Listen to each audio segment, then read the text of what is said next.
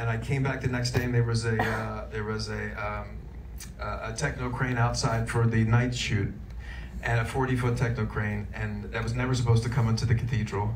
And I wheeled it into the cathedral like an old dragon, oddly enough, like a metal dragon, and I made everybody wait. And I went with my iPhone, because I had the recording of and we just went with Mango, the incredible Dolly Griffin. He's incredible. Yeah, Mango, Dolly the best Griffin in the world. Yeah, and Scott Sakamoto was A camera, and Colin Anderson was B camera. Okay.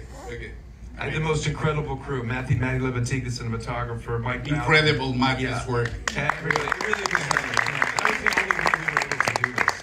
And shot in film, not. And we shot in black and white, 35mm Kodak, you know,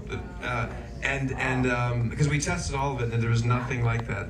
And so we went through with the, I had the techno, and I was walking with the thing, and then we had somebody with the bow, making sure we could just go over the bow, and then we came all the way back so that it could be